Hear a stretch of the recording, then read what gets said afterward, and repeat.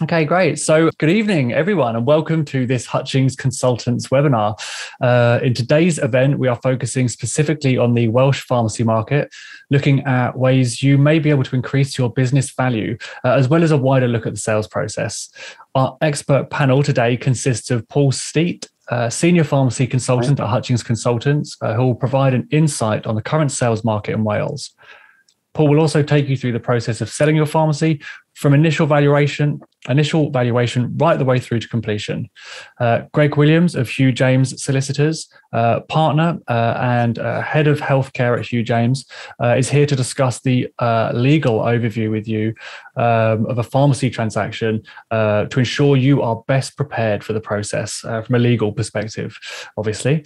And last but by no means least, Atif Butt from Hutchings Accountants, who will be talking about all the accounting aspects of a pharmacy sale and how you can reduce your tax liabilities so you walk away with more money in your pocket, which is, I think, something we all want, Atif.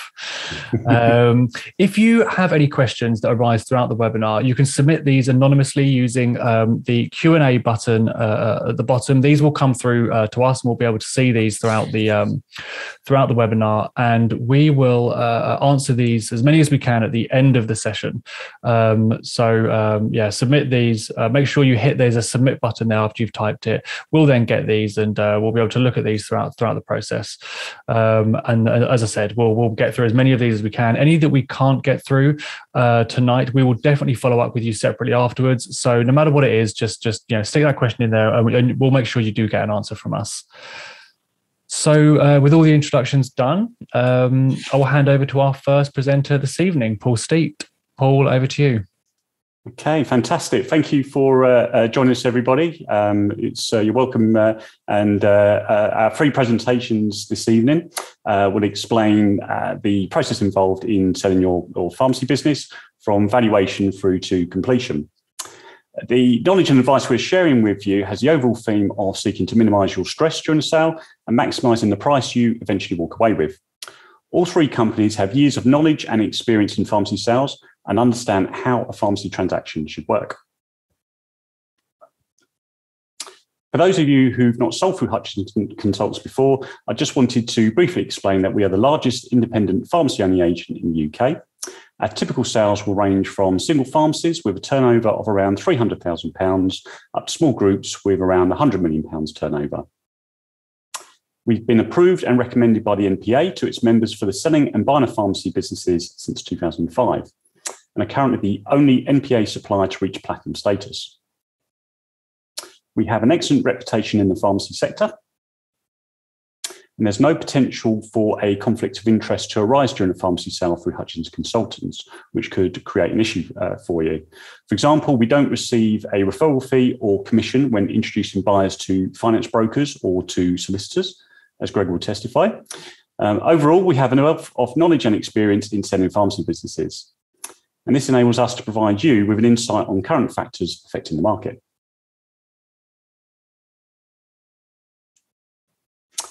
So how has the pandemic affected the market? So before I move on to explaining the process of valuing and selling your pharmacy business, I'd just like to sort of briefly share with you some insights from what effects we've seen. I'm going to run through some key business performance indicators for you as well. So despite the wide-ranging challenges thrown up due to COVID-19 over the last few years, the market has remained buoyant. Pharmacy has been viewed by many buyers as a relatively safe haven when compared to other more volatile sectors. New buyer registrations across the UK rose significantly in 2020 and almost doubled when compared to earlier years, although last year's figures saw a return to more steady levels. We've been approached by potential buyers from outside of pharmacy keen to invest, although the vast majority of completed deals have been agreed to buyers already operating in the sector. The number of pharmacies coming onto the market fell in 2020, as you might expect, and early 2021, as many owners were either too busy dealing with the fallout from COVID, or they may have wanted to understandably take advantage of the increased income generated. However, this changed in the latter half of last year, as many owners finally found some breathing space to contemplate a sale once more. Most notably, in 2021, we experienced a 33% increase in Welsh pharmacy sales compared to the previous year, demonstrating many operators' pent-up desire to sell. The major banks who traditionally lend to the pharmacy sector have remained supportive, although they have tightened their lending criteria and are heavily scrutinising lending applications from buyers.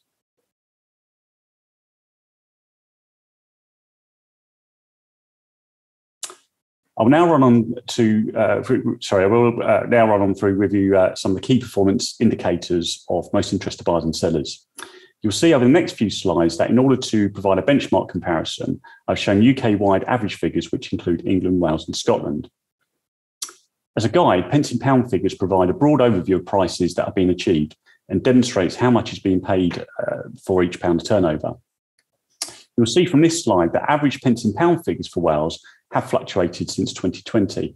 However, they have broadly been in line with average prices paid around the UK. In comparison to England, for example, buyers' confidence has been buoyed by the perceived greater support from the Welsh Government for the pharmacy sector, and this has helped support goodwill prices.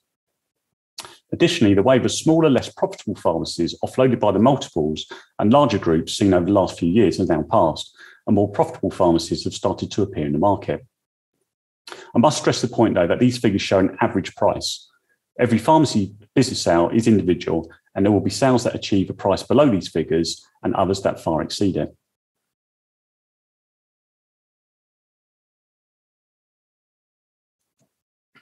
This next slide shows the average number of offers received per sale. You will notice that since January 21, the average number of offers received in Wales has improved and remained steady, broadly in line with UK average figures. Inevitably, the reduction in the volume of pharmacies entering the market in Wales throughout 2020 had quite an impact on buyer activity in what was already a comparatively smaller market.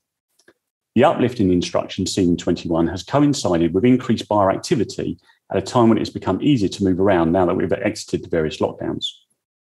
This may also reflect the increased number of better geographically located pharmacies entering the market for sale, resulting in more competition between buyers bidding to secure the business.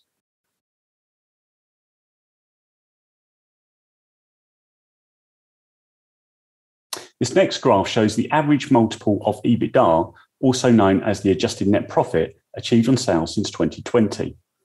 As I just mentioned, the wave of loss-making or barely profitable pharmacies sold in recent years meant many buyers reverted to making an offer based on pence in pound methodology.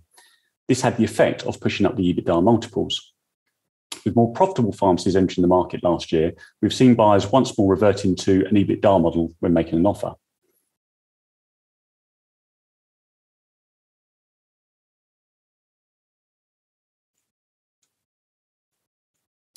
An important key performance indicator of mutual interest to sellers and buyers alike is the gross profit percentage margin the business is trading at. As this slide demonstrates, margins decreased in 2021 compared to the previous year, but have since improved, and we are aware that many owners have recognised the need to focus on this area during these challenging times.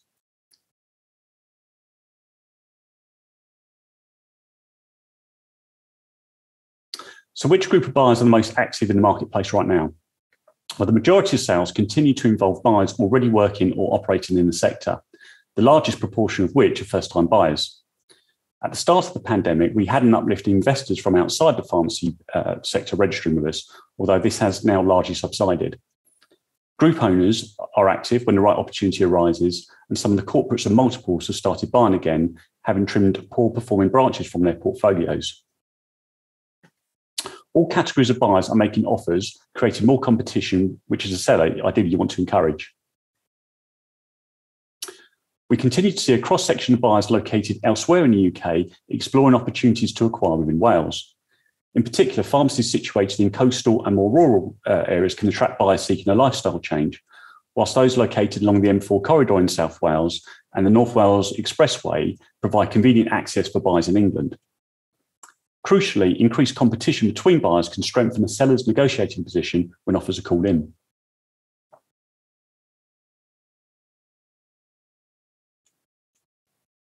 This next slide shows the category breakdown for buyers on sales completed in 2021 and also sales completed and currently sale agreed in 2022 to date. As you can see, group owners and existing pharmacy owners looking to expand have been consistently acquiring over the last couple of years. Whilst in 2020, the multiples were the largest category of buyers, over the last 12 months or so, first-time buyers have increased their activity, perhaps as a result of more opportunities arising within their financial ability to bid for.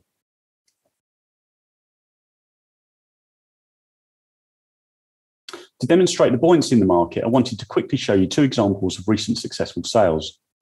I'm unable to divulge too much information for confidentiality reasons, but the first example was a pharmacy in South Wales, which had a turnover in the region of £900,000 and dispensed around 9,000 items per month. Following a period of marketing, we received 5 offers and accepted an offer from a first-time buyer at 7.8 times multiplier of EBITDA. This equated to a sale price of £1.03 in the pound.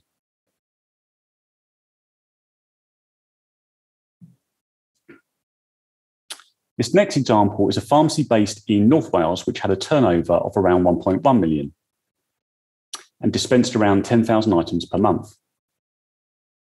We received 4 offers and accepted an offer from an existing owner at 6.9 times EBITDA. This equated to a sale price of 87p in the pound.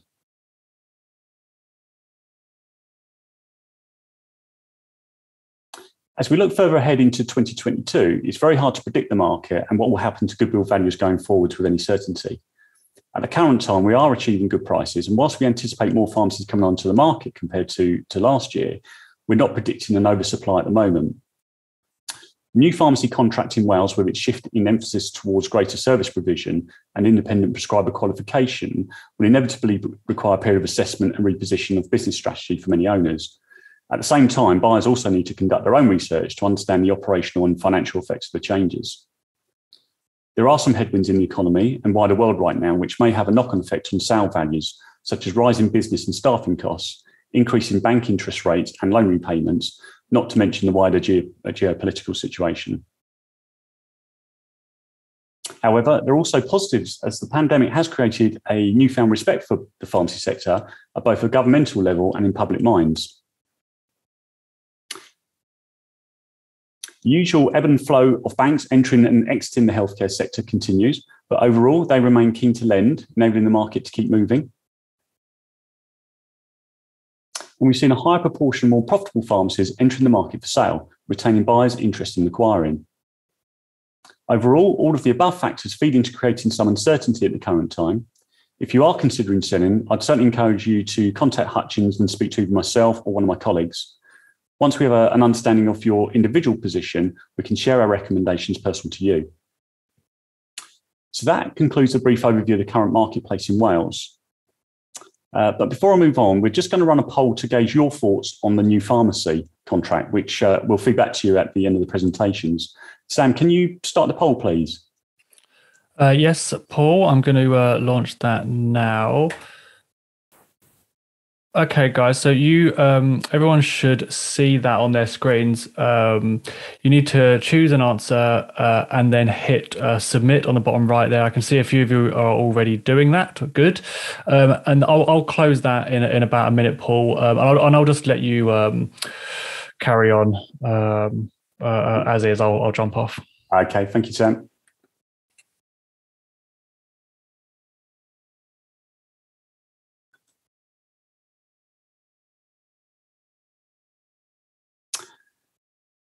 So, okay, I'll now press ahead and explain the steps involved in taking your pharmacy business to market from valuation stage right through to completion. So before we can start marketing any pharmacy, we need to establish a value for the business and recommend a marketing price.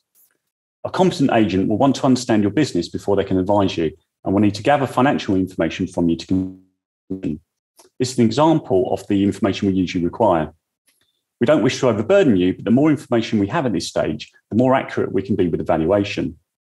This will reduce the risk of disappointment for you when offers are called in. We review all the information supplied and produce an adjusted profit and loss. This establishes an EBITDA figure.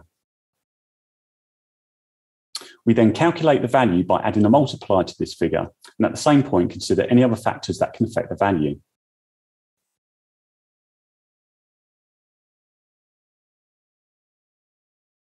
There are many factors a competent agent needs to consider when valuing a business. This slide shows some of the main factors, but there are many more. Factors such as wholesale income and private scripts, for example, will have a defined monetary effect on value. Others, such as the level of competition in the area or business potential, are harder to define, but still need to be considered. We're sometimes asked to value a business based on just the turnover or items, for example. We're usually reluctant to do this as it can lead to misleading figures. To provide a credible valuation for you, a professional agent will always need to obtain a certain amount of information from you to understand your business.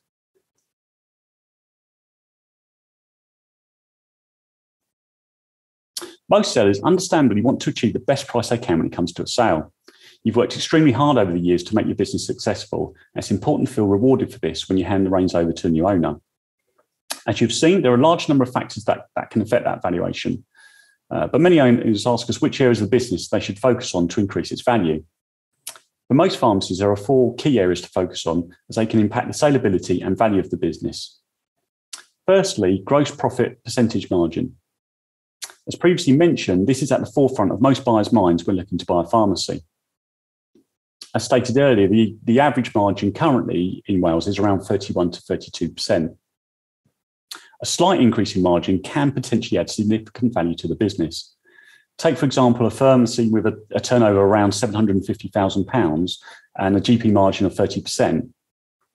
An increase of just 1% in margin could potentially add around £50,000 to the value by the time a multiplier is added to the net profit, assuming costs remain the same.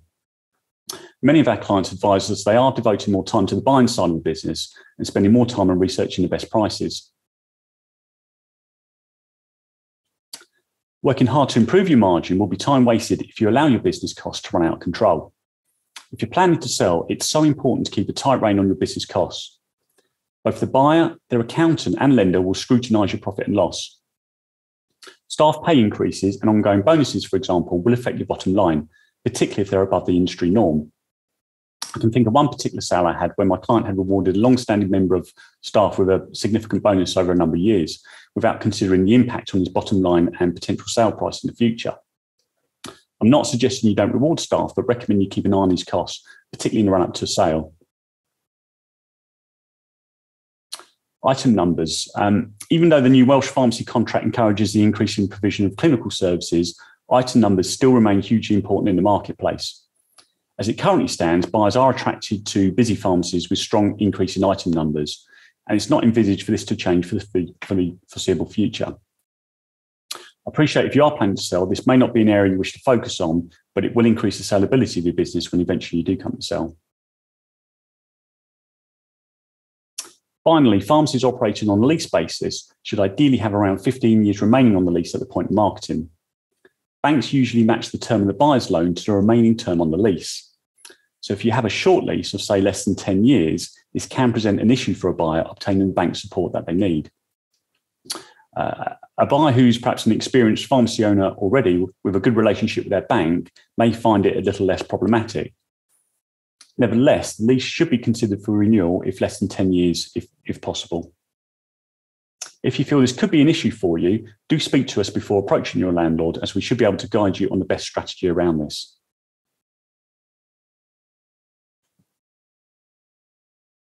So coming back to what's next in the process, we have the confidential meeting. This is an opportunity for the consultant to meet you and spend some time understanding your objectives and discussing any concerns you may have. The meeting normally takes place at the premises once the staff have left the day. This allows us an opportunity to view the premises without alerting staff.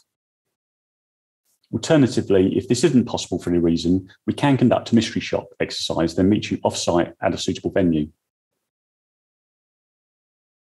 During the meeting, we discuss and agree the marketing strategy, and it's also another opportunity to answer any questions you may have. The next step in the process is preparing the sales literature.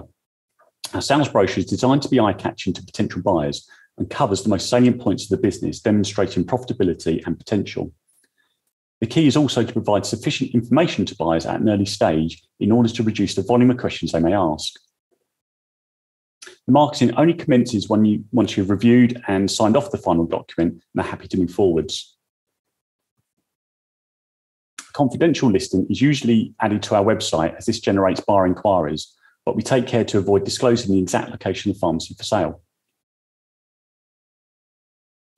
We also prepare a separate financials pack, which includes copies of the accounts, FP34s, VAT returns, OTC figures, and a copy of the lease if applicable. Before moving on, I wanted to talk a little bit about the different sales strategies we use to generate buyer interest.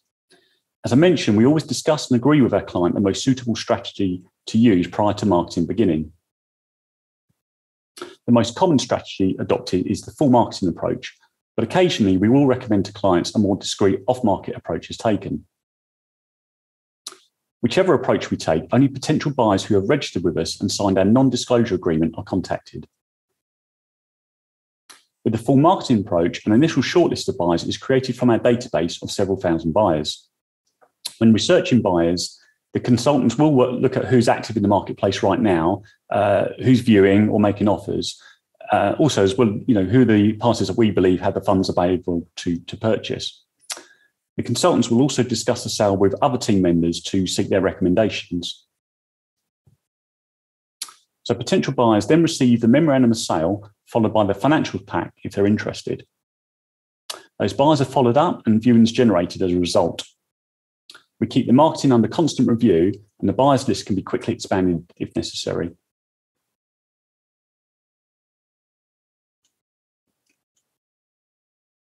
Where we've identified an opportunity for an off-market approach, we will discuss and agree the process with the seller. A direct approach is made to the selected buyer or a handful of selected buyers who we believe could potentially have a strong desire to acquire the business, should they be made aware of it. If they're not already registered with us, we will request they normally do so and sign our non-disclosure agreement before they receive any information.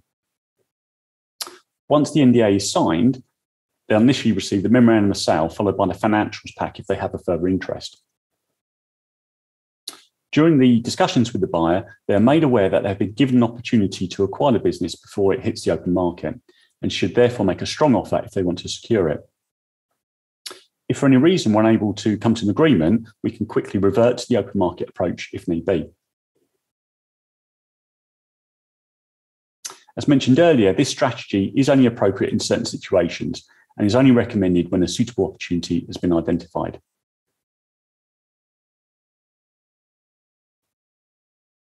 With the full marketing strategy, the average period of marketing where viewings are taking place is usually around 6 to 8 weeks on average. Each pharmacy sale is different, however, so this period can sometimes be shorter or sometimes longer depending on the circumstances. Hutchings use a tried and tested structured offer process that has been used over many years. Occasionally, we may recommend to a seller they consider an individual offer, but in most cases, when we feel it's appropriate to set an offer deadline and call in offers, we'll discuss and agree this with our client before setting a date. We use a formal offer template letter to avoid any misunderstandings. This is particularly important with company share sales as they are usually more complicated. As part of the process, we request proof of funding and work to secure a deposit from the buyer if their offer is accepted. This is usually no less than £20,000. Following the initial round of offers, we provide some general feedback to buyers before calling in the best and final offers. This allows interested parties to fine-tune their bids and helps increase the competition between them. Competition generated allows us to negotiate the best price and terms possible.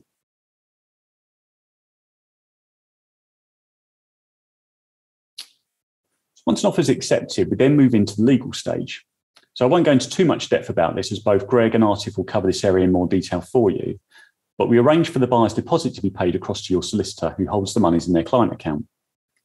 The deposit monies are held in accordance with an exclusivity agreement, which both the buyer and the seller are asked to sign. In exchange for paying a deposit, the buyer is also granted a period of exclusivity whereby other potential buyers are excluded from making an offer. We then issue the heads of terms to all parties, including professional advisors confirming the sale. Our role as an agent then changes from one of marketing to that of sales progression as we consult with all parties during the sale to ensure the transaction is progressing forwards.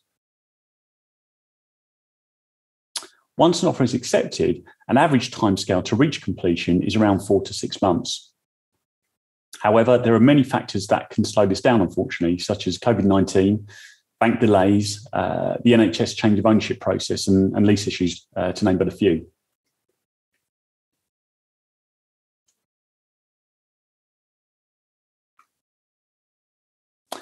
As I come towards the end of my presentation, I wanted to briefly highlight some of the key issues for buyers which can adversely affect the sale and even the final purchase price, which you as a seller should avoid if at all possible.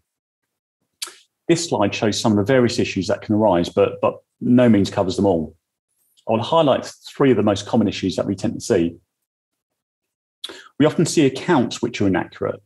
This can have a detrimental effect on a buyer's confidence to proceed or pay a premium price, as well as impact the lender's willingness to lend. A common error in accounts, for example, is when locum costs are inserted in the cost of sales instead of appearing under expenses as with other staff salaries. This simple error can distort the gross profit and the GP margin, making the business appear less attractive. This can potentially result in a lower offer from buyers, or in worst case scenario, no offers at all. It's important that your accounts are presented as accurately and easy to understand as possible to avoid creating any uncertainty on the buyer's behalf. Another common issue that can occur is when a seller employs new or additional members of staff after a sale has been agreed.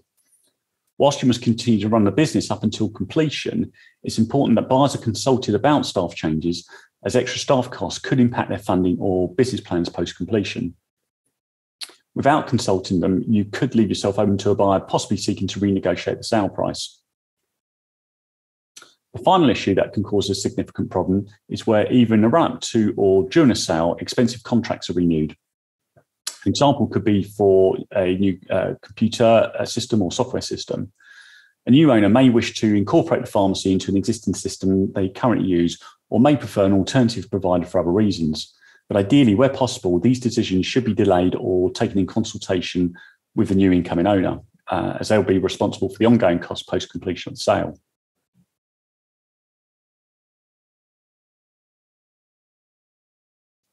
So when considering selling, it's important to appoint an agent who can provide guidance, support, and is prepared to work hard to achieve the best outcome for you. The team at Hutchings Consultants and our sister company, Hutchings Accountants, strongly believe that we have the necessary expertise, knowledge and skills to manage your sale and achieve the best price the market will pay for the business. At Hutchings, we have a close-knit team who have over 130 years combined knowledge and experience selling pharmacies. We take pride in the service we provide to our clients and work hard to achieve the best outcome for them. Our experience ensures we can oversee your sale right from the start through to completion. Although we regularly travel around Wales and the rest of the UK, all of our consultants are based in one central office, and this allows us to quickly share intelligence on buyers and activity in the current marketplace. We also collaborate closely with our colleagues at Hutchings Accountants. If an accountancy-related issue arises during a sale, we can quickly call upon their specialist accounting expertise for advice. So many times their valuable assistance has helped keep a sale on track, which otherwise might have fallen through. We also have a large database of potential buyers who've registered from all parts of the UK. They range from eager first-time buyers through to the multiples who we've got strong contacts with. This allows us to attract potential buyers for a pharmacy very quickly. Finally, we have a straightforward, no sale, no fee agreement. There are no upfront marketing costs at all, and we only receive our commission once your sale is completed.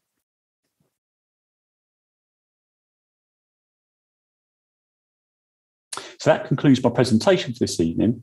If you'd like to discuss a potential sale, please don't hesitate to contact me or my colleagues. We can offer you a free verbal valuation, a free tax review. You can also arrange a confidential meeting with either myself or one of my fellow consultants at your pharmacy. I'll now hand you over to Greg Williams at Hugh James, who will explain his important role in the sale of pharmacy business.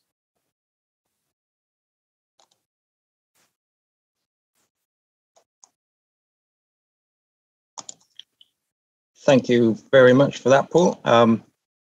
Just going to load the slides.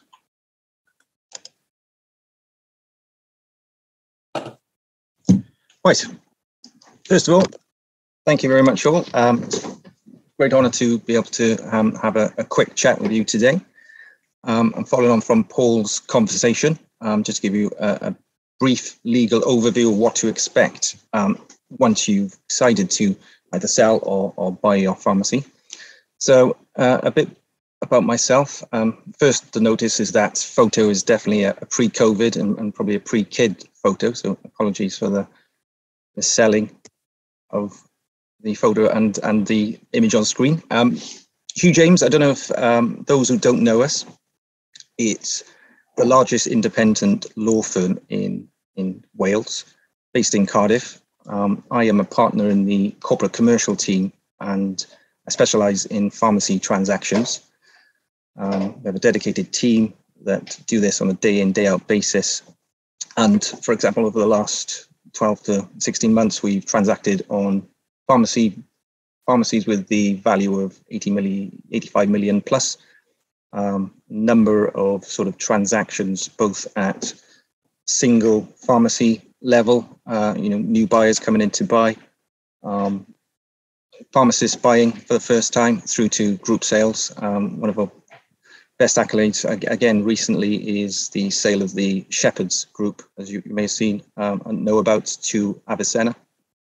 And that was the 36 branches that occurred, I think, April, around this time last year.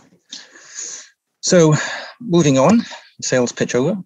Jumping into the main presentation, the summary is to look at a market overview of our experience of transactions, to run through the process itself and to sort of give a bit of guidance on what to expect, key issues we're seeing, general market trends, observations on some of the key legal terms that you will see on transactions, and then some points just to take away with you and to consider when you do get to the stage of considering selling or buying. So as Paul has already alluded to and covered in his presentation, we are still seeing from experience high activity of deals. There's a number of transactions ongoing in Wales at the moment and across the UK. So, the COVID bounce back, and I think it has given some people the time to consider their next steps. So we are seeing a lot of inquiries.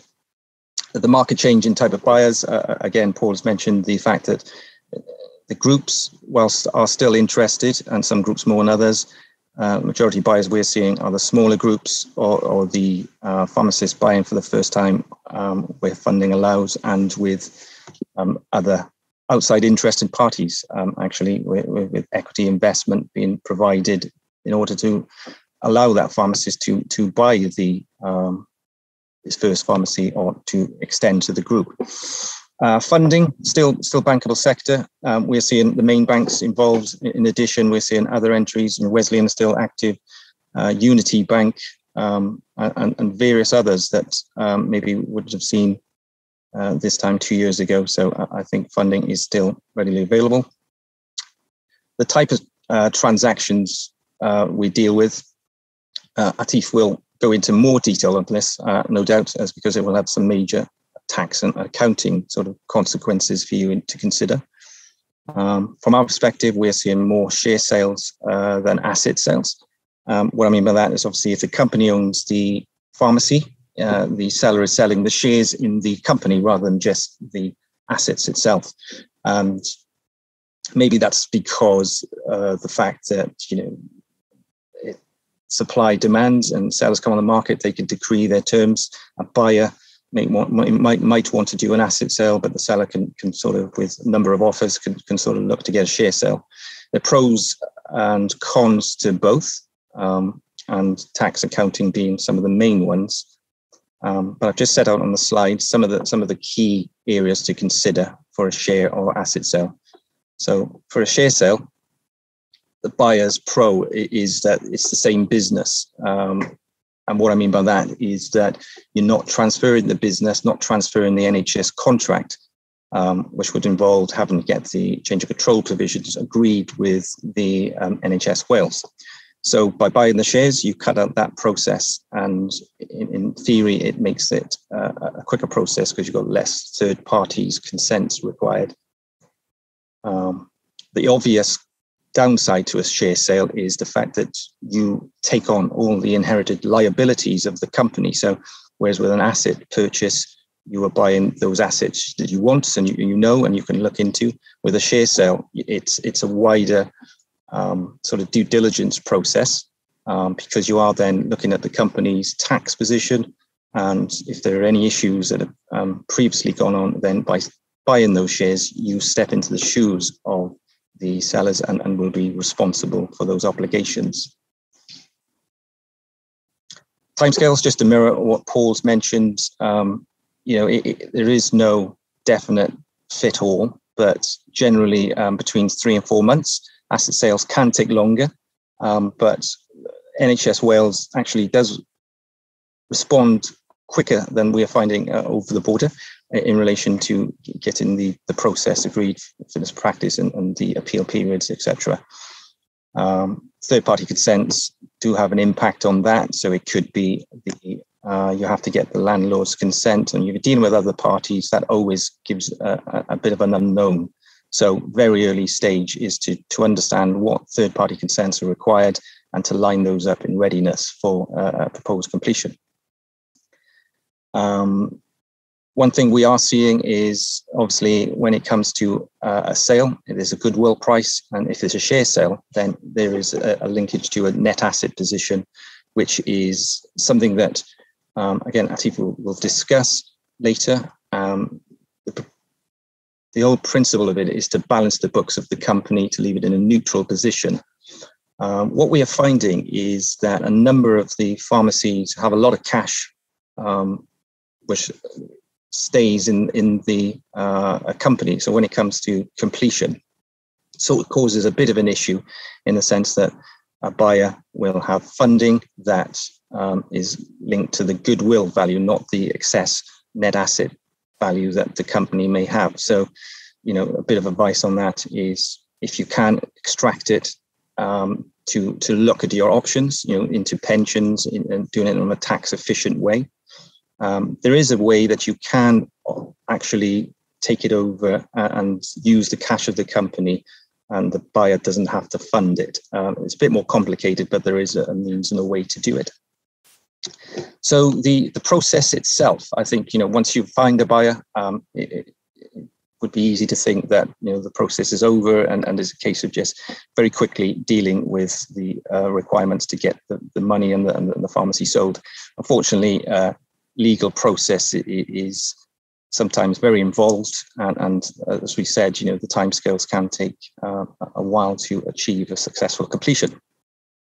So the key stages of a process would be, as Paul mentioned, the heads of terms, where you basically set out the key principles, being the cost, the structure of the sale, whether it's an asset or a share sale, any provisions to deal with the property, and again, proposed timescales. It's a very important document, not legally binding generally, but it does set out the principles and gives everybody an aim as to how long they expect in this transaction to take. So I think either from a seller or a buyer perspective, it's good to have these principles agreed, even though they're not legally binding. The deposit agreement exclusivity, Paul has already covered, so I won't go into that detail on that. But again, that's something that just needs to be negotiated and agreed at the start of the process, together with any confidentiality agreements that the buyer will maybe be expected to sign from a seller if they do want sensitive information.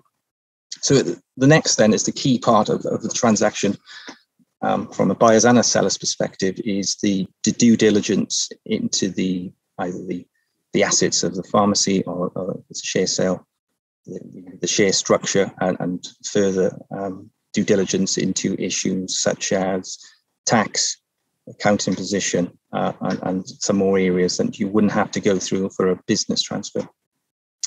It is a key part of the transaction, and I think biggest reflection we find from sellers who go through the process is they didn't expect how long it would take and how much time it would sort of take out of their working day. I obviously appreciate that you're all very busy people, but this does take some time to pull all the information together. And it is an important process that you do need to take time and effort on, because those disclosures you provide means that a buyer is accepting those disclosures. And if following the transaction, a buyer turns around and says, I bought your pharmacy or I bought the shares in your company, but I wasn't aware of this issue and I wanted to look to pursue you for some sort of remuneration. the whole point of the due diligence is to set out that you have told them about this information, and therefore, the buyer accepts it. The purchase contract, the SPA, the APA, lots of abbreviations, but it's the main contract that applies on the sale of your pharmacy, and it contains a number of the protections that a buyer will be looking for. So it will have provisions in there, importantly setting out how the payment is made. It will have protections that the buyers will expect from you as sellers, or vice versa. And those include restrictive covenants to say that a seller, in selling the business, will not be able to set up in competition within a defined area for a defined time. But the expectation is that anybody selling their pharmacy won't set up in competition very quickly after that. Now, warranties and indemnities, you'll see I've mentioned, both legal terms, not much difference between them other than an indemnity is a much stronger protection for a buyer than a warranty. But basically, both of those provide the buyer with an opportunity to, after the deal, to look to recourse against the seller if those statements, those warranty statements, indemnity statements that are contained in the agreement are shown not to be true.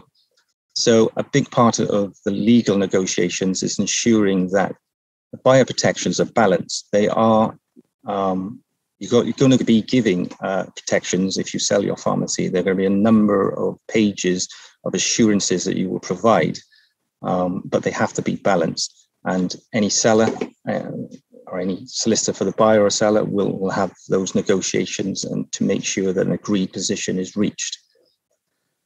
The disclosure letter, which goes alongside the purchase agreement, this is a key seller protection, and it provides that all those warranty statements in the purchase agreement, this is the seller's opportunity to set out if they don't agree with those statements or there's some information that contradicts those statements. And by setting that out to the buyer is accepting again that information and would not be able, therefore, to have a recourse against the seller for that information. So again, a very big seller protection that needs a lot of input, and that's where solicitors, accountants will obviously guide you through their experience and how to answer those questions and to ensure that you're protected as best as possible. Other documents that you will see on any given basis is a property agreement, and that would be purchase of the freehold, lease assignment, new lease. As Paul mentioned, from a property perspective, banks concentrate very importantly on the property. So they will expect a lease, for example, to be over a certain period of time. So if you know there's a short term left, then having less than 10 years could be an issue if it's a bankable buyer that will need to show the bank at least 15 years in order to meet its requirements. And also, as part of the arrangement, there's a numerous ancillary documents, particularly on a share sale, where you will have numbers of documents that deal with the corporate changes. So as a seller, you do directors and shareholders, you need the forms to be able to transfer those ownerships to the buyer. And you'll be surprised at the amount of paperwork that is produced to go alongside the purchase agreement. Employees are a big part of the process. Need to provide all the information on the employees, and any buyer will concentrate on the employee position because obviously they step into the shoes, and that's both whether it's a share sale or an asset sale. And if it is an asset sale, there is a process that needs to be followed, and that process is set in law, so it doesn't matter what is set in the agreement as such. It will need to be followed, and that means informing, consulting with the employees a reasonable time ahead of the completion. What is reasonable it's not defined as a set number of weeks, etc. Some sellers tell their staff very early into the process, which is fine provided the transaction proceeds. Some leave it late because of the sensitivity of the matter and maybe not knowing if the transaction is going to fully complete at that stage. Completion. So on the day, once all these documents are agreed, the way that basically works is the seller solicitors control the flow of funds. The bank will need to send the money to the buyer, and the buyer then send the money to the seller on undertakings or letters of agreement. And once that money is in the seller solicitor's account, you are in a position where you're able to agree and to complete and date the documents. Now, completion, very rarely these days does that happen where you all meet and sign off on documents. It's a case of it's done remotely by emails, and the seller solicitors and buyer solicitors basically deal with all the requirements. The pharmacist, the buyer, the sellers will meet up generally for a physical handover of all records, access codes, all the physical files transferred over, and that is when the stock take is taken as well. And there may be an issue of the current pharmacist remaining and staying involved in the pharmacy, either as an employee or a locum. We don't get involved with that side of things too often, and usually is on an ad hoc basis, but it can be a very important part of the process. If, for example, you've got a buyer who not able to staff that pharmacy from day one, so sellers may be needed to step in and cover that transitional period for a short period of time. And then following completion, whether it's an asset share sale or a share sale, there will be some apportionment of sort of costs between the seller and buyer. So obviously there's a payment on completion, but there's usually then, for example, a share sale, you'll have a set of completion accounts that set out how a net asset position is agreed. And there's a principle, for example, of seller solicitors preparing completion accounts within a period of time, usually linked to the NHS payment. So 3 months before all that, it comes through into the actual monies received from the NHS. The buyer then has a short period of time in which to agree or disagree with those accounts. If there's a disagreement, you would have to go to an expert to determine the amount. And say 20 years experience, thankfully that doesn't happen very often, and it's a case of the parties agree, a simple process, and sort of agree it and deal with that. Usually 3 to 4 months after completion. So some general trends that we are seeing on transactions.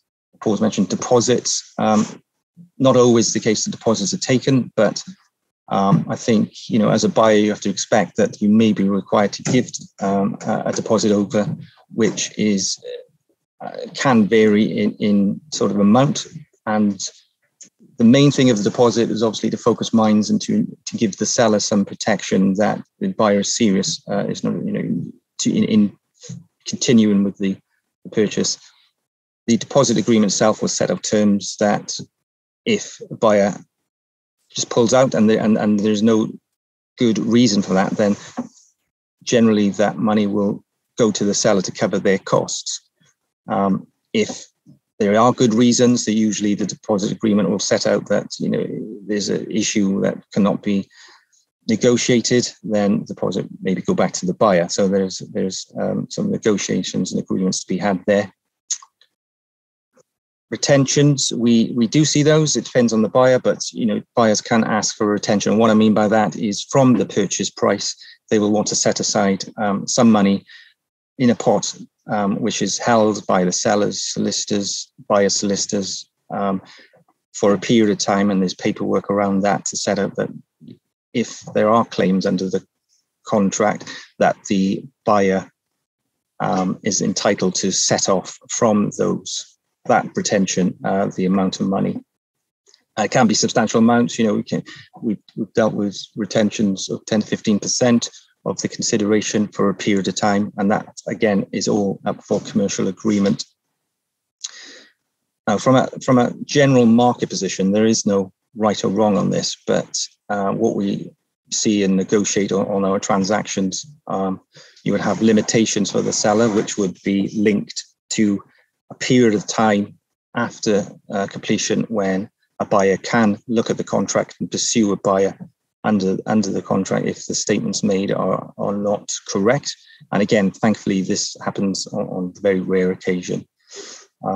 But you do agree principles that if, for example, it falls without most, I'd say 24 months, that the buyer is stopped from being able to bring a claim. You'd also say that if the claim is of a small amount, that wouldn't be something that could be pursued, and it would be a case that it has to be a substantial amount. Key problem areas, I think, as I mentioned, it really is a balance, is a negotiation, and it does really depend on your solicitors as to how good or bad your protection is. Experienced solicitor will be able to know the areas that need to be negotiated and agreed. Sometimes we deal with people who agree things we wouldn't usually expect them to. So it's getting that balance right so that you can sell the pharmacy and understand that the contract you've signed is acceptable to you, and you can sleep easy, not thinking that there's going to be any problems that follow. And property, whilst I've mentioned, is usually a small part of the proceed price. It does throw up a lot of the work. The banks require the property for security, things like asbestos reports, fire reports. So all of these, all this information needs to be available to a buyer and to the buyer's bank, more importantly as well. Clawbacks, who pays for them? CAT-M clawbacks or just general adjustments. Usually it's agreed that the price is the price. Sometimes you see provisions for that. If there are any clawbacks, that there's an ability for the buyer, to request that the seller is partly responsible for those. So again, another key area of negotiation. And contracts, change of control provisions. I think Paul has mentioned that if you are entering into contracts, some of those contracts will have the ability for third party to terminate if another party it becomes the buyer or it's a change of the legal owner of the shares or the business itself. And that can mean that, for example, we've seen it recently on some contracts for vans, which are very in demand at the moment, that those parties are quite keen on cancelling the contracts because they can sell them out or rent them out at a higher cost. So very important that you know if these contracts do need a change of control and if consent is required, you get that consent. GDR compliance is big in every industry. Pharmacies, because of the sensitive nature, buyers, particularly big group buyers, will want to see that you are GDPR compliant and you do have the relevant information. And I know the MPA, etc., advise on this. So hopefully that's all in place. Employees, are there bonuses in place which could be considered as have to be paid going forward? Are consultants rather than employees? Issues to be considered and will be looked at. If, for example, a consultant is working more than just on an ad hoc basis, a buyer will want protection to say that if there is any tax payable on that the seller will be responsible. And just some points to take away. I think, as we said, engaging professional advisors really will help your position. Deal with any issues, get ready for sale. Ensure all your contracts are available. And that's, as I say, there are no hidden clauses, which mean termination costs or change of control. And just look at reducing those high levels of cash if you're a seller, if that's if you're able to do so before the event. Thank you.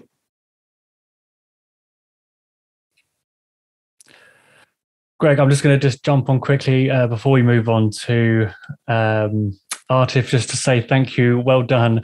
You pulled that right back. You seemed unflustered from that little technical hiccup that we had. So thank you for. No, my pleasure. And apologies for my IT skills.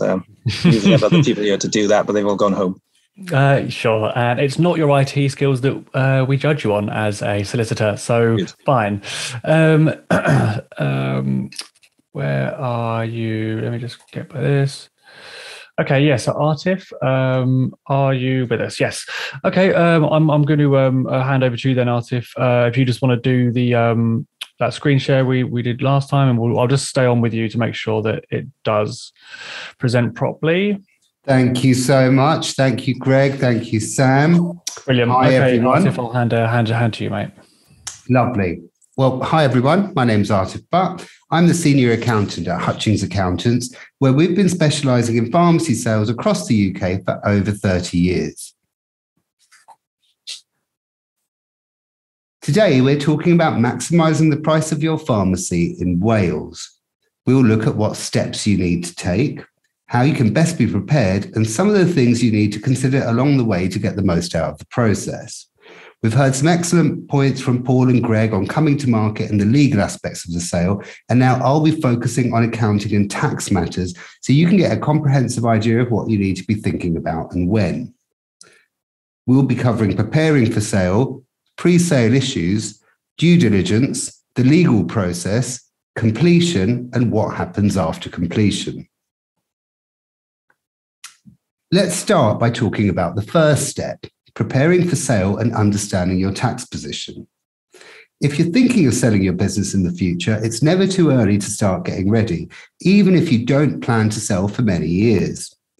Being properly prepared can make a huge difference in not only the price you eventually get, but also how much you're left with after paying the taxman to enjoy in your retirement. This has never been as important as it is now, with a number of risks and uncertainties facing the pharmacy sector and beyond. Now, we've all seen how the COVID-19 pandemic has changed our lives in a way that would have been unimaginable a couple of years ago. And even though we've seen restrictions wind down across the country, it's far from clear that this is over. And it's reasonable to expect it will have some impact on us for some time to come. Recent events and economic shocks, such as the UK's departure from the European Union and the current war in Ukraine, have contributed to rising costs in a number of areas. And the Office for Budget Responsibility forecasts UK inflation will average 7.4% this year. With the economy facing such an unprecedented challenge, we're also likely to see changes in taxes and reliefs coming in the near future. The Chancellor has commissioned a review on capital gains tax, which is an obvious choice for the next target for change, as it's currently taxed at much lower rates than income tax. The government made significant changes to capital gains and entrepreneurs relief 2 years ago, which I'll talk about later. And it's possible that we might see further changes to come, or even the relief being abolished completely. Paul's talked about the current state of the market and how it's been affected by current events. But as we've seen, there are a number of factors that can change things significantly over the coming years. Of course, it's not possible for us to predict what's going to happen, but the best way to manage these risks is to be as prepared as possible. Once you've decided you want to sell your pharmacy, be sure to get specialist advice that takes your individual circumstances into account. This will help you work out the best strategy for this eventual sale from the accounting, legal, and marketing perspectives. Here at Hutchings Accountants, we start by reviewing your accounts and tax position to recommend the most efficient way to structure your sale and extract the profits. Getting this right can have huge implications that could make a difference of hundreds of thousands of pounds to your tax bill. It's really important to look at this as early as possible, as getting the best tax treatment can sometimes involve making changes to your business years in advance of a sale. If your pharmacy is trading through a limited company, the sale can be structured as either a share sale or an asset sale, as Greg explained earlier. To decide on the right structure for a company sale from a tax point of view, we calculate the tax, what it would be from each option, as there is considerable difference in the tax treatment. A share sale means you'll be taxed personally on the gain and pay capital gains tax. An asset sale, on the other hand, means that the company sells the business and is taxed on the profits. There's then a potential further tax charge on shareholders when you want to extract those profits personally. If you are considering a company share sale or a personal asset sale, you may be able to benefit from Business Asset Disposal Relief, or BADR, which was formerly known as Entrepreneurs Relief. BADR is a relief that can apply when someone sells part or all of their business and means you only need to pay tax at a rate of 10% on the gain as long as certain conditions are met. Each individual has a lifetime limit of £1 million worth of gains that can qualify, which has been reduced from the previous lifetime limit of £10 million. In a share sale, the qualifying conditions are that you need to hold at least 5% of the shares and voting rights, be either an employee or officer of the company, and the company must be a trading company. These conditions have to be met for at least 24 months before the disposal. So without BADR, if you were to sell your business for £1 million, you'd be liable to capital gains tax at 20%, which is £200,000. But if you qualified for the relief, this would be reduced to 10%, meaning you'd only need to pay £100,000, which is a huge tax saving. However, there are circumstances where you may not qualify for the relief. For example, where you're trading through a limited company which also owns investment assets such as shares or property, or which has a high level of cash at the point of sale. It's important to identify any problems as early as possible so you can take the necessary steps to remedy them. If you are thinking of selling your pharmacy in the next few years, we recommend you take advantage of our Roadmap to Sale service, which is aimed at pharmacy owners who'd like to increase the business's value before they sell. Using an initial valuation prepared by Hutchings Consultants, we identify key performance indicators affecting the value and look at how these could be improved. We also look at any issues picked up in our review of the accounts and tax position and work out the steps necessary to resolve them to ensure you get the most favourable tax treatment. Finally, we map out a list of prioritised targets we want the business to achieve and a timeline over which we want to achieve them. These can be things like reducing stock holding, improving the business's gross profit margin, and making sure that the sale will qualify for business asset disposal relief. As part of our Roadmap to Sale service, we use customized management reports to analyze and monitor the business's performance. We also use the management reports to compare your pharmacy to similar pharmacies in a process called benchmarking. Twice a year, we review the results and reevaluate our plan where necessary. That way, we can also factor in any changes in circumstances and revise our targets and timeline accordingly. The aim of this process is to increase the value of your pharmacy as much as possible before it's put on the market. It's important to remember that every £100 spent on getting the right professional advice and input can increase the profitability of your business by thousands of pounds, which in turn can increase the value of your pharmacy by tens of thousands when it's time to sell. Now, as we've said, preparation is key.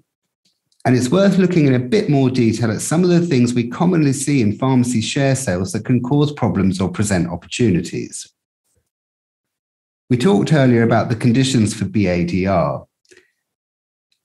If you have a company with more than one share class, this may be looked at as some of the shares may not qualify for the relief at present.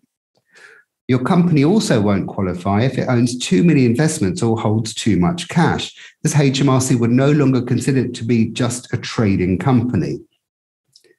The level of cash and directors' loans can have other implications to your sale, which may need to be considered so that it can be dealt with as part of the transaction.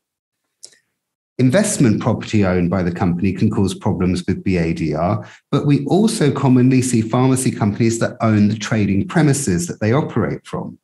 Sometimes they might wish to include these in the business sale, but there will be cases where they want to take the property out and give the new owners a lease in order to give themselves an income after the sale. It's important to take tax advice on the most efficient way to do that. Another important area it's worth considering early on is what you want to take from the business in the form of salary, dividends, and benefits in the years leading up to your sale. Tax rates on salaries and dividends are generally much higher than the 10% rate you can achieve on sale with BADR, so it makes sense to take less salary and dividends from the business if these are going to be taxed at a higher rate. This will mean the company's cash balance will be higher at the point of sale, and care needs to be taken that it's not so high that HMRC no longer allow the business asset disposal relief.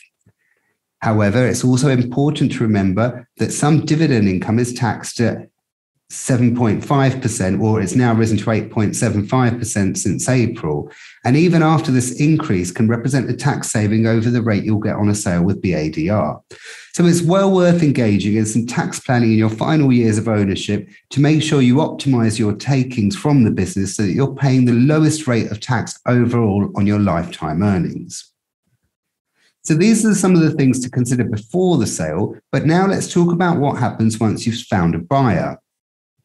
Greg set out the main aspects of the legal process earlier, and once your potential buyer pays their deposit, the next steps are the due diligence process and finalising the sale agreement. As accountants, our job is to work alongside your legal team to make this all run as smoothly as possible.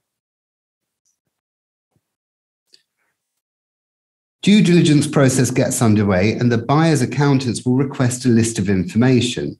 In a share sale, the buyers will want to go back over several years so they can be as comfortable as possible about the history of the company that they're taking over. Your lawyers will go through the sale agreement with the buyer's lawyers to agree a finalised version. We will also review this from a tax and accounting perspective, suggest any changes to the main terms and covenants, and carefully go through the warranties to make sure the buyers are made aware of any exceptional events or circumstances. You can see how important it is to engage accountants and solicitors who specialise in pharmacy sales to get this bit right.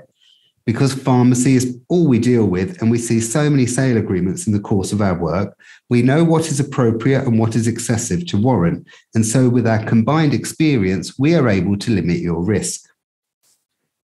In a share sale, the total amount you receive for selling your business is made up of the agreed price for the goodwill and fixed assets of the business and an adjustment for the net asset position of the business at the point of sale.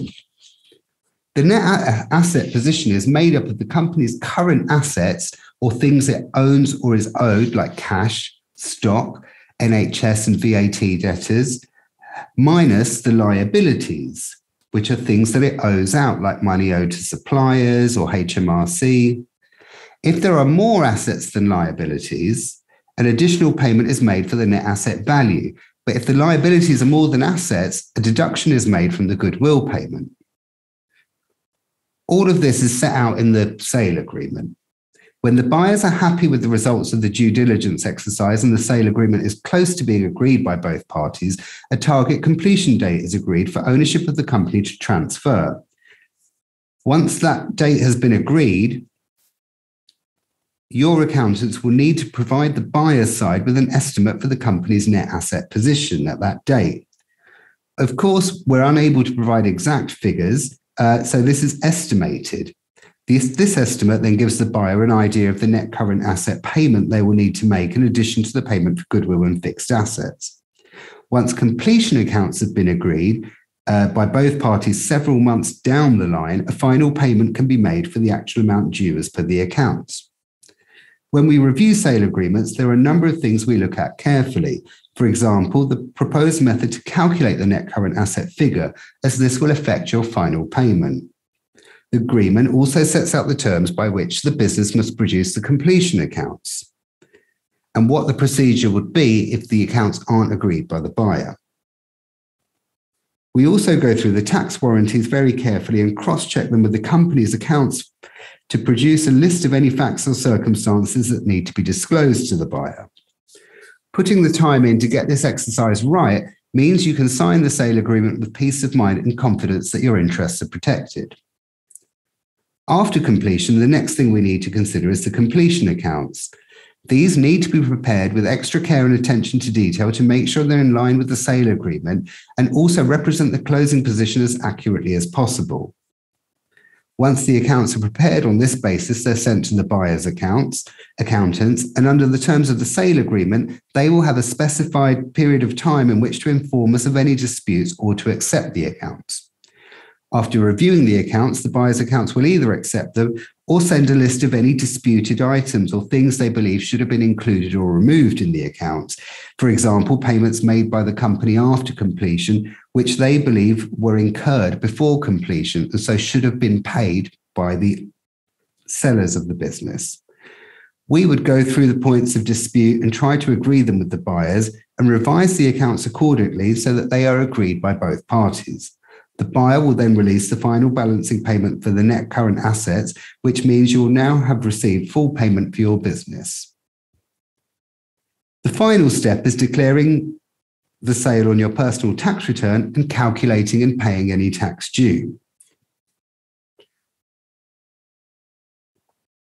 The sale will fall in a tax year ending on the 5th of April and would need to be reported in your tax return for that year. This would need to be submitted in the tax paid by the 31st of January the following year. As an example, if you sold your business on the 1st of January 2022, this would fall in the 21-22 tax year, and your tax return and payment would be due to HMRC by the 31st of January 2023. If you were to receive a total of £1 million for your business and assets and paid professional fees of £50,000, your total gains from the sale would be £950,000, and the capital gains tax due on this after the application of your annual allowance and business asset disposal relief would be just under £94,000. Once we calculate your tax bill, we can also advise you on ways that you can reduce it. If you haven't already, you should take advice on estate planning and your will. It's also worth considering your exposure to inheritance tax or IHT at this point. When you own your business, you benefit from business property relief, which means if you were to die, the business assets would be outside of the scope of IHT. But once the business is sold, BPR no longer applies, and your share of the cash proceeds would be liable to IHT if you were to pass away unexpectedly. We also advise all our clients to talk to an independent financial advisor who can guide you on investments you need to make for a tax-efficient income after the sale. And apart from that, you just need to decide what to spend the rest of your money on. A worthy conundrum indeed, Atif, what to spend the rest of your money on. Brilliant. Look, thank you so much. I'm going to ask you actually if you can then stop sharing your screen. Absolutely. Thank you, Atif and Greg and Paul for your presentations tonight. I'm going to share the results of the earlier poll around feelings around the new Welsh contract. But before I do, Paul, I know we have one more poll for everyone to answer. Yes, yeah. If that's okay, are you right to get that going again? Yeah. So I will launch it now. But do you want to tell everyone what it is?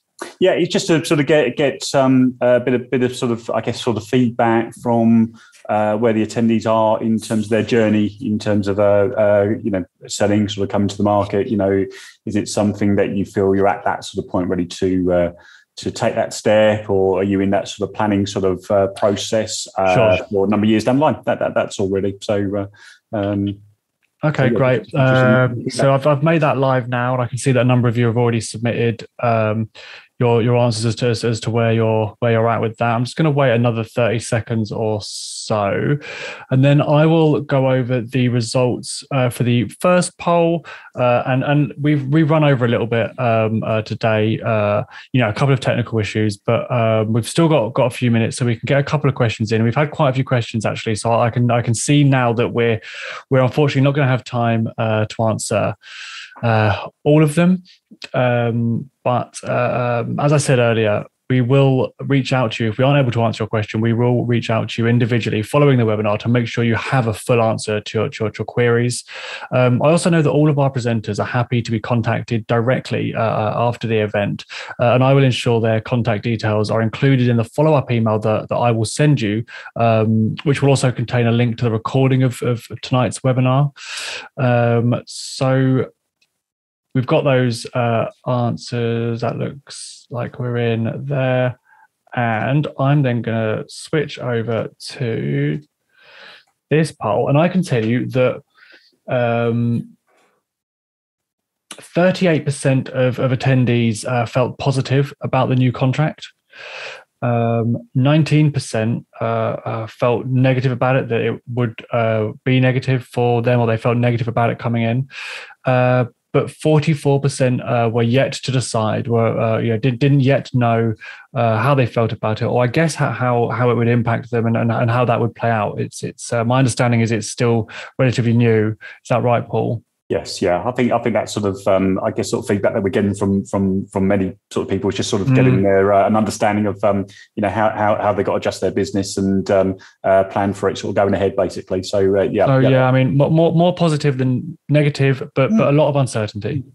Yeah. I'd say that has to be, I guess, unexpected when you have these sort of changes sort of coming in, isn't it? So, it's interesting to say just get that sort of feedback at these sort of early sort of stages. So thank you for say voting. Thank you. So we've got a few minutes here, and Paul, we've spoken offline. I know there's at least one or maybe two questions that you really want to try and get to tonight. Now, is that right? Yes, yeah. Just say a couple of questions come in. One party have asked: Do buyers tend to prefer a leased property or freehold? Generally, sort of speaking, what we tend to find is that buyers do prefer to acquire the freehold if they possibly can. Obviously, a lot of that sort of depends on their financial ability to do so. I mean, banks. Our experience are that banks are supportive of buyers when they can buy the freehold. It gives them extra sort of security. Some of the loans that they're prepared to offer are more favourable as well on that basis as well. So I think that can help sort of first time buyers. When they're sort of starting off as well, if as say they've got other sort of other financial means to afford their repayments, of course. I think also it depends on the value. If a freehold is being sold, it depends on obviously how much it is. I mean, and particularly in proportion to the sale of the business, of the goodwill. I can think of one example we've had in the past where I think from memory, the goodwill in the business was being sold for somewhere around sort of 400,000. But actually occupied a fantastic building, which I think the value on that building was close to £1 million. The nature of the business was naturally sort of attracting sort of first-time buyers, but it created a little bit of difficulty there because obviously, those first-time buyers weren't necessarily having the ability to then sort of fund a £1 million sort of purchase. Yeah, of course, as well. So, but yeah, in short, generally speaking, yes, that is sort of preferable for buyers if they can buy the freehold. Obviously, doesn't mean that they won't take on a lease, but freehold purchase is normally preferable if it's available. The other sort of question we had sort of come in was just quickly, Paul. Oh, sorry. I will let you carry on. Greg, I saw that there was a question that came in for you, but I also saw that you'd answered it in your presentation. So if there's anything else that's coming for you, I'm going to ask maybe if we deal with that offline. If you can follow up with anyone kind of after the event, if that's okay with you. Unless there's anything that you really need to get to or really want to get to tonight. No, absolutely. That's very good for me. And okay, that's really helpful. Brilliant. Thanks, Greg. Atif, is there anything before I let Paul steal all of the Q&A minutes? Is there anything that was that's come in that you wanted to address tonight? No, I'm happy to give Paul the final word, but I would say, just reiterate, if anyone has got any questions, they're most welcome to come to us directly, and our email addresses will be available for them to do so. Yeah, absolutely. And I'll make sure that is provided in the follow-up email that I send. And I do apologize that we haven't had more time to go through all of your questions. But like I say, we will make sure you get a full answer. But yeah, Paul, if you just want to round off. Yeah, that's fine. It was just say a question sort of came in about which part of Wales is sort of the most sought after from buyers. I think I sort of mentioned in my presentation, I guess for as wide a scope of buyer interest, ideally they want sort of good, easy access. And what we tend to find is, as mentioned, sort of buyers that are sort of from across the border in England looking to buy in Wales, access along the motorway routes, the M4, the expressway, obviously provide, far sort of easier access in that sort of sense. So we tend to find, again, generally speaking, that sort of M4 corridor between sort of Newport across to sort of Swansea, a lot of activity down there. But, it really, as I sort of said, every sort of pharmacy sale is individual. I've sold pharmacies along the sort of West Coast, fantastic locations, perhaps more remote. But we've had sort of buyers coming from sort of far-flung reaches of the UK to view. And again, as I alluded to, looking for that sort of lifestyle change. So, you know, it's very much a case of say you've got to take and look at every sort of pharmacy business on its own sort of merits. But yeah, say if you, just in terms of attract as wide a scope as possible, that sort of those motorway corridors obviously, you know, just provide that sort of easy access basically, you know, but yeah, lots of activity, and you know, there's so plenty of buyers looking from not just say women in Wales, England, Scotland, Ireland as well. So it's all about sort of how easy they can access the business. That is great, Paul. With just 1 minute to spare, so I will call it there for tonight. Thank you, Paul, Greg, Atif, all of you have done great tonight. So thank you for the work you've put into putting these presentations together and presenting them tonight. Thank you even more so to everyone that's attended tonight and for your questions. I hope you have found it interesting and useful, and hopefully this is the start of a discussion, whether it's immediately or throughout the next few years as you prepare to sell your pharmacy. So from us at Hutchings Consultants, Hugh James Solicitors and Hutchings Accountants, thank you and good night. Good night. Thank you. All right. Well.